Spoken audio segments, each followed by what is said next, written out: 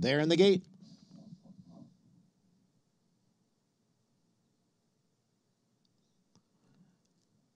And they're off.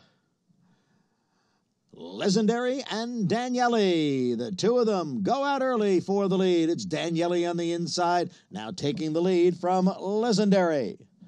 Gibby runs in third as Strategic Dreams now moves up. Down on the inside is Gypsy Janie. She's followed by Shamrock Rose in sixth, and Aunt Babe is the trailer in seventh.